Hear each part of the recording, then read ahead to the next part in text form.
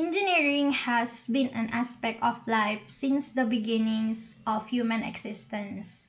Our great ancestor used to create temporary settlements with basic materials like stone, twigs, oak wood, plaster of clay, and straw.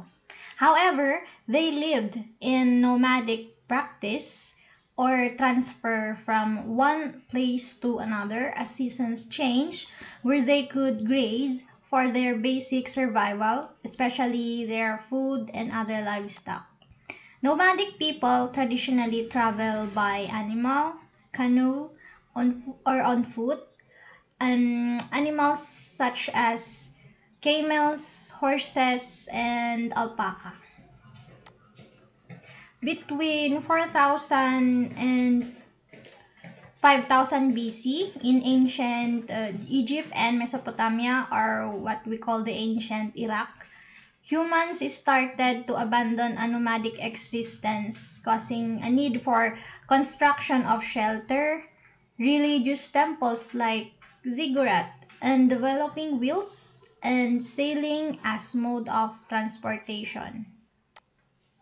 The construction of pyramids in Egypt, circa 2700 to 2500 BC, might be considered the first instances of large structure constructions.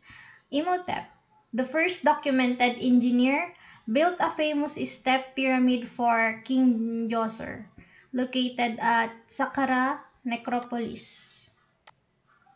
Machu Picchu of Peru, built around at 1450 at the height of the Inca Empire, is considered an engineering marvel. It was built in Andes Mountains, assisted by some of history's most ingenious water resource engineers.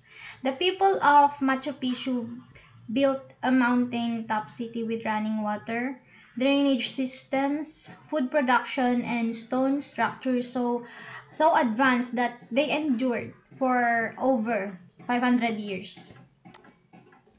A book called Vitruvius de Architectura was published at 180 in Rome and survived to give us a look at engineering education in ancient times. It was probably written around 15 BC by the Roman architect Vitruvius and dedicated to his patron, the Emperor Caesar Augustus, as a guide for building projects.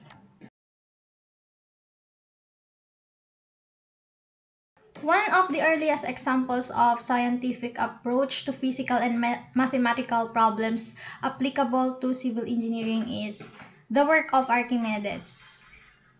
In the 3rd century BC, including the Archimedes principle, which underpins our understanding of buoyancy and practical solutions such as this Archimedes screw. Brahmagupta is an Indian mathematician, used arithmetic in 7th century AD based on Hindu-Arabic numerals for excavation or volume computations. John Smeaton. He is the first man to call himself a civil engineer.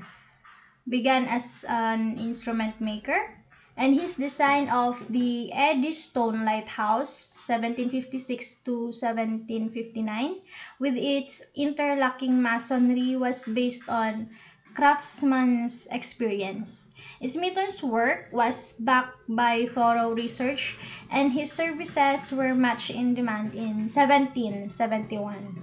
He founded the Society of Civil Engineers, also known as the Smeatonian Society. Its objective was to bring together experienced engineers, entrepreneurs, and lawyers to promote building of large public works. Public works such as canals, railways, and to secure the parliamentary powers necessary to execute their schemes.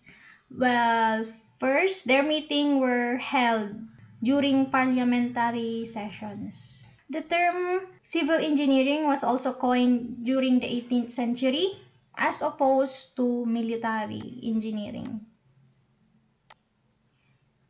James Brindley began as a millwright and became the foremost canal builder of the century.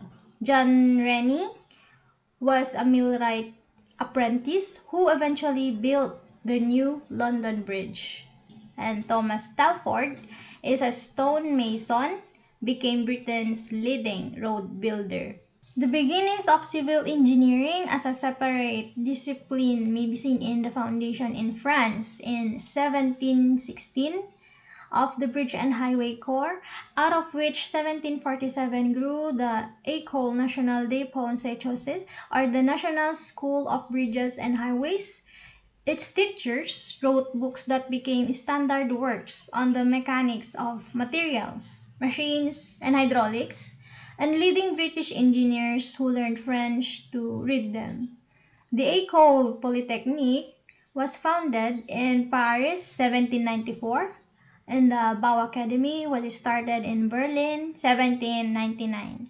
But no such schools existed in Great Britain for another 2 decades. In 1818, a small group of young engineers met in a London coffee shop and founded the Institution of Civil Engineers, or ICE, the world's first professional engineering body. They had hoped that lots of engineers from different engineering backgrounds would join the institution.